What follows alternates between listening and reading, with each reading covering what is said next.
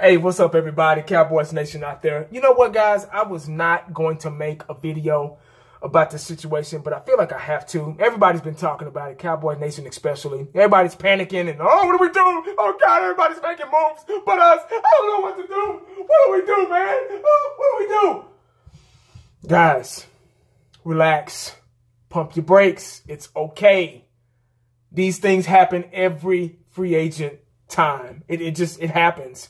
Now, like I said, I was not going to make a video about this, but this is about the Michael Bennett, Philadelphia Eagles picking up Michael Bennett in free agency. Now, guys, this isn't a grade A pickup, guys. This isn't like a Lawrence Taylor or Reggie White or, you know, Michael Bennett is 32 years old. He'll be 33 in November. He's aging. His numbers are declining. If you look at his stats here, his best season was 2015. He had 10 sacks and just 33 tackles. Sacks-wise, that's okay. You kind of, as a defensive end, you kind of want to get into double digits. He could have had more, but he only had 10. Let's see.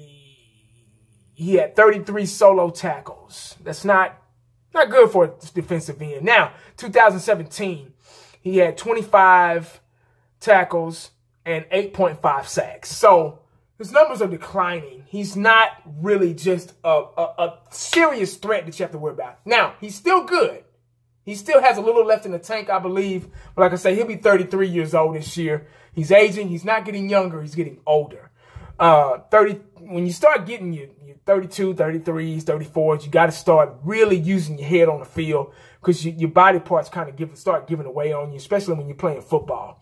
You're older than the average 30. He's older than the average 32, 33-year-old. So because he's doing more with his body. But this guy is just really not a threat. Now, we don't know how he's going to be in the Philadelphia Eagles defensive scheme and defensive system. They might be able to revamp his career. Who knows? We don't know yet. He hasn't touched the field yet. So I don't want us to panic and say, hey, oh, they're picking up guys. You know, I don't even think they needed him. I think this is just one of those. This is what I call a James Harrison pickup. James Harrison, everybody know who he is, from the Pittsburgh Steelers. He went to the New England Patriots and thinking, you know, the guy's, he's a beast, you know, in the weight room, you know. But on the field, he's lost a couple of steps. Hell, he's almost 40 years old. Hell, he's older than I am, I think. I think he's like a year, maybe the same age. Hell, I don't know. But his best years have passed him by. And I think he thought he was going to go to New England and get a Super Bowl. I mean, they got there, but they just couldn't, you know, get the job done. So this is one of those same things, I believe, you know, aging veteran guy hanging on the coattails or you know, trying to chime in or jump on the bandwagon of a team that's, you know, just won a Super Bowl, thinking, oh, we're going to go back, you know, and they might go back. Who knows?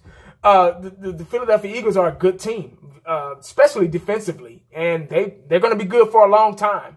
So I can see the panic and, you know, oh, God, Michael Bennett, you know, but hey, guys, you know, I wouldn't worry too much about it.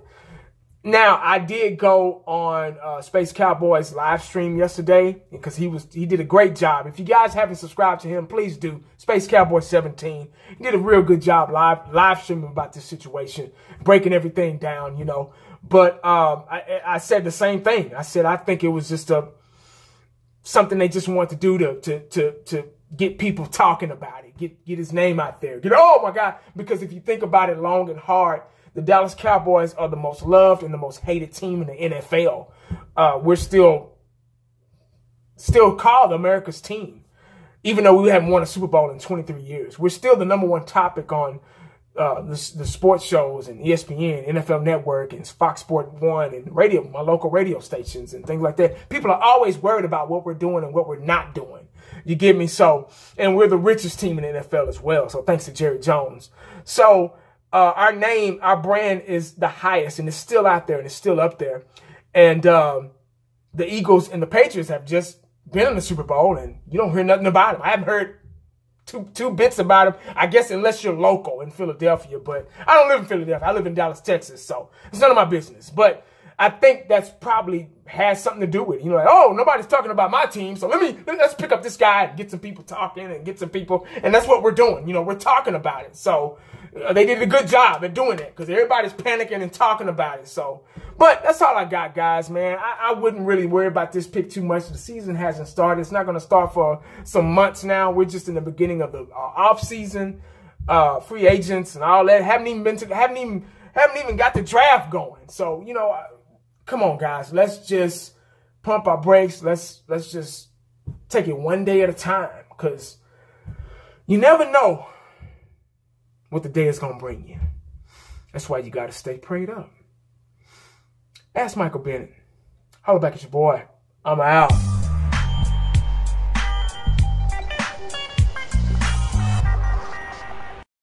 And the only thing else I got to say is,